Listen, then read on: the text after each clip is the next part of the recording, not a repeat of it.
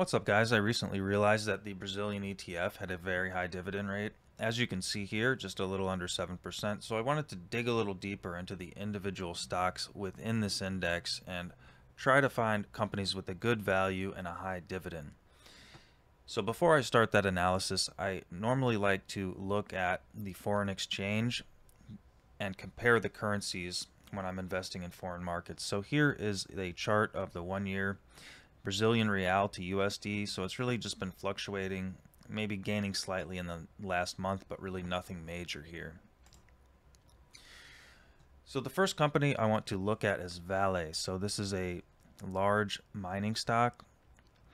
So the PE 4.5, so that's very low. Price to book 2.4, a little bit higher there. Current ratio 1.67. Decent return on equity 15%. And for a capital intensive company, well managed, reasonable debt here. So as you can see, this company has almost a 17% dividend. If you look at the chart here, I mean, this thing is starting to, it looks like it's really bottomed and it's starting to go back up. So, you know, I could expect something like a slight pullback with a continuation here. But regardless, this is something that I would look at to hold for the long term and just collect that dividend, not really trying to time the market or anything. The next company, PBR, so an oil company here, energy company, PE of 3.2. You don't find these PEs in the US market, I'm telling you that. Price to book, very reasonable, 1.2. Well capitalized, it's got a decent current ratio there. Pretty low return on equity and a little higher debt. Again, 16% dividend here. This is a reasonable value, a little bit higher debt, and a little bit low of a return. So hard to say if this is really a stable dividend, but hey, even if they cut some of these dividends in half, you're talking about an 8% dividend here.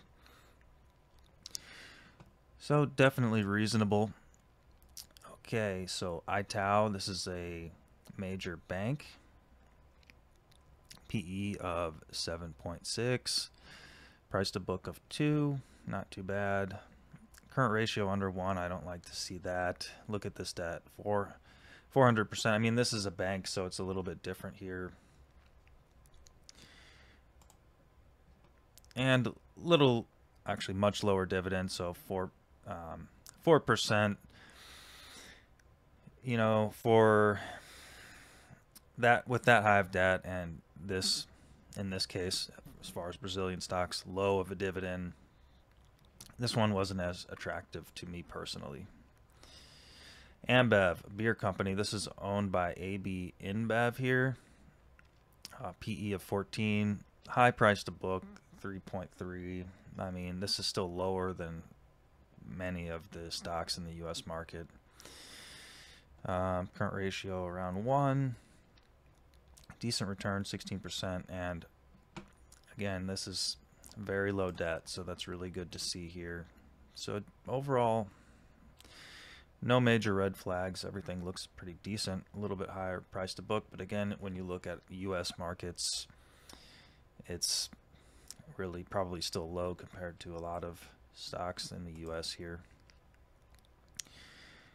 Technically, I mean, this thing's just chopping around, going slightly higher. Looks like it broke down a little bit, but this thing has a strong support here.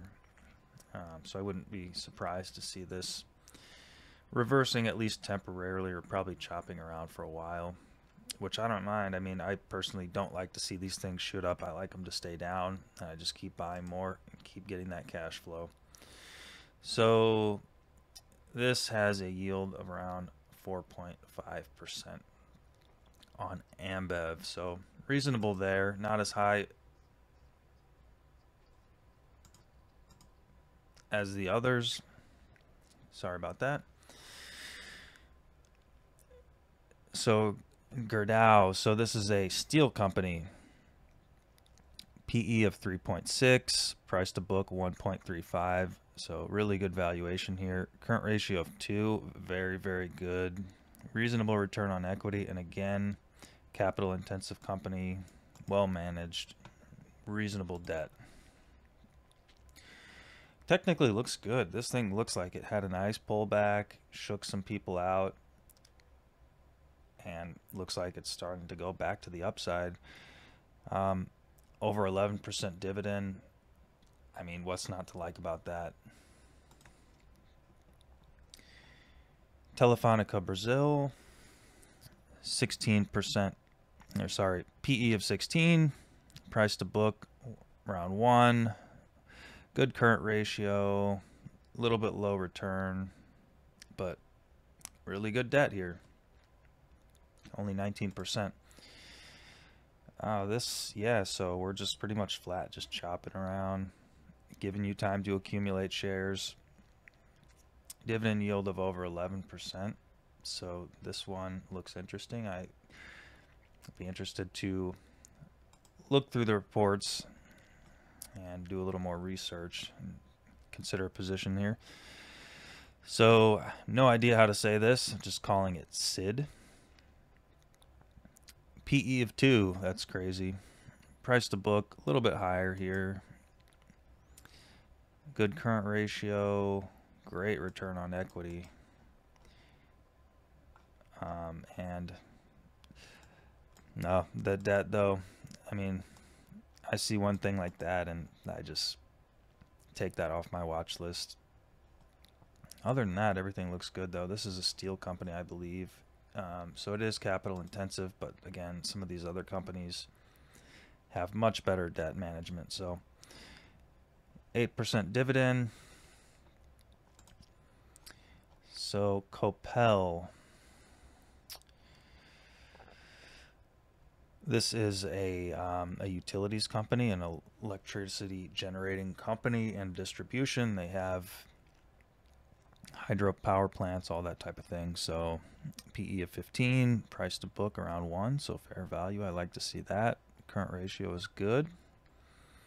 Return on equity, pretty good. And utility company, 50% debt to equity, not too bad.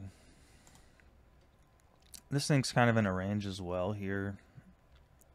So not a lot going on technically.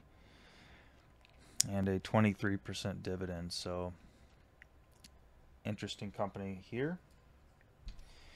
So yeah, the companies that I found here that personally showed the most value were Vale, the mining company, Gerdau, the steel company, Telefonica Brazil, and Copel, this energy company. And Ambev was pretty decent. Ambev and Petrobras were definitely decent contenders. So yeah, I think there's some decent value here in these Brazilian stocks. A lot better than I'm seeing here in the US. So I'm going to do some more research and definitely consider investing here. So let me know what you think. If anyone owns any of these stocks, let me know. Appreciate it, everyone. Take care, and I'll see you in the next one.